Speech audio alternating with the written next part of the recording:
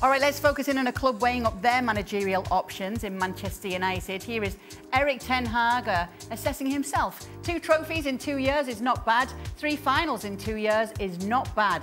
We have to keep going. I'm not satisfied with it. We have to do better. And if they don't want me anymore, then I go somewhere else to win trophies, because this is what I did my whole career.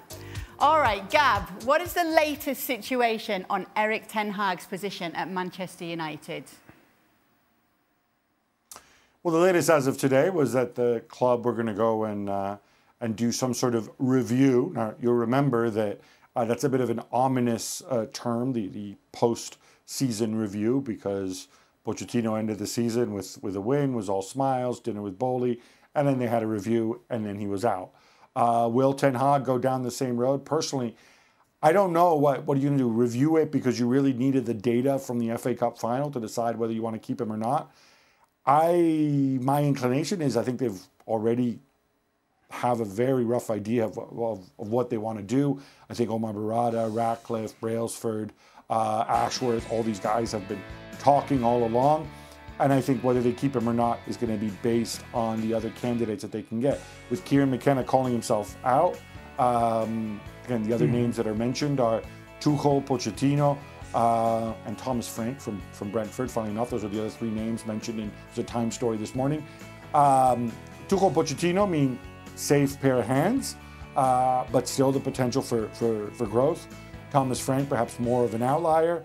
They have to decide what type of coach they want, and if they've already decided that Tuchel should go, that Ten Hag should go, and I think they probably have already decided one way or the other, then I would expect them to make a push for either Pochettino or Tuchel. Mario, does Ten Hag deserve to stay after this FA Cup win?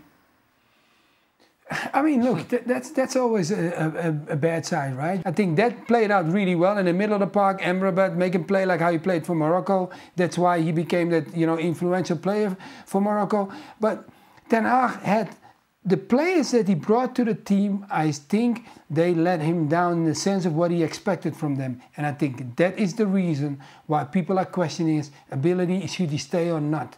And that's why it's my question too. Should he stay or not? It only comes down to what is your plans for the future. If the plan is not what Man United expect, then I'm sorry. Then, my fellow Dutchman that I like a lot has to go. Oh, it doesn't like him that much then, does he? Frank, who do you think would be he doesn't do what I expect him to do. Frank, who would be a good fit? What type of profile from a manager would be a good fit at this Manchester United side? Well, I really think Mauricio Pochettino could perfectly fit to Manchester United, because he has some experienced players, but he has also young players that he can work with, like Moreno or Garnacho. I think the squad is good, is talented. He needs to work on the chemistry. And what I saw from Pochettino with Spurs, let me think that he can achieve something good with Manchester United. The others, we don't know. There are question marks about, let's say, inexperienced coaches. Tuchel, we don't know where he can go and what he can do. The last 2 times with Chelsea and with Bayern Munich, it wasn't convincing in terms of chemistry with the players.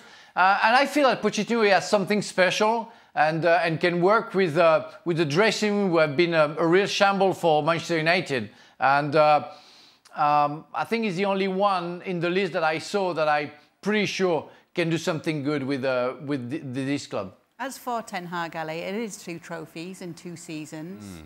Should he stay on? Is that enough? No, it is not enough, because if you're making a decision based upon one match, in this case winning the FA Cup, then I don't think you've done your homework. I think it was Frank that said something about one tree hiding the rest of the forest. Yes, he did. Something like that. Yes. Well, that's exactly what applies to this particular conversation. If you focus on what happened in the FA Cup and you choose to ignore everything else that has happened with Manchester United this season, then I think you're missing the point. Erik ten Hag and his time at Manchester United was not a good time. And it wasn't a good time for him, for the club, for the players. This team did not get better, did not improve. He certainly does not get a B, nor do Manchester United. I know that I'm not supposed to give a letter or grade for Manchester United, so I won't. No, that's at some other day, somebody else's responsibility. But I can tell you this, it's not a B. Okay, it's not a B. And it's lower. Higher than that. Much lower.